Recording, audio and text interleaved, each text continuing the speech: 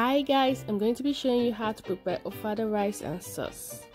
Ingredients: Aqmfoodies Ofada rice, iru, tatashe red pepper, that's my red onions well sliced, that's my assorted meats already boiled, that's my banla jakika fish.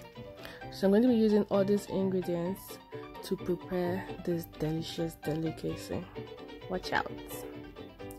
Now this is my grill pan. I'm going to grill my assorted meat. If you do not have a grill pan, you could always fry your meat directly, but I prefer to do this because it's more healthy to just grill instead of frying the meat straight up. So I'm going to do this till it's properly fried in and out and it turns really brown on the outside. Next, I'm going to roast my pepper and tatashe. So I prefer to roast it instead of having to just blend it immediately.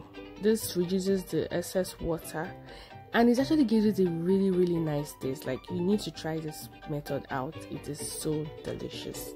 Next is my rice. I have to wash it.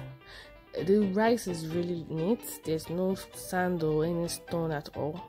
So I have to wash this rice like up to 3-4 times. You can see the dirt coming out from it.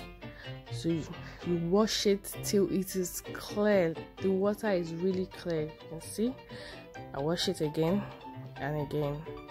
I do this for like 4-5 times before I put it on a pot to boil. Next is to blend my roasted peppers. So I just put in a little water and blend it.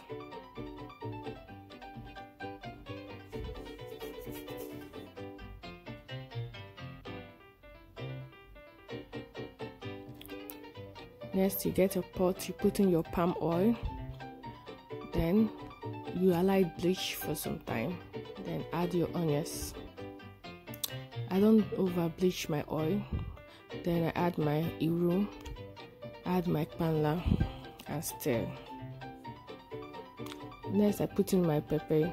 If you notice, it will not take a lot of time for it to cook. Put in my crayfish. You could add more. Then my assorted meats. Next, my egg. Hard-boiled egg is very important. So I keep stirring my sauce till it's very dry. And I'm going to show you my rice that's ready. I did not cover it during the cooking process. Add stock cube to taste and your Ofada sauce is ready. So yummy. I added plantain to mine. Follow us on YouTube, Facebook, Instagram at Annie's Quick Meal. Thanks.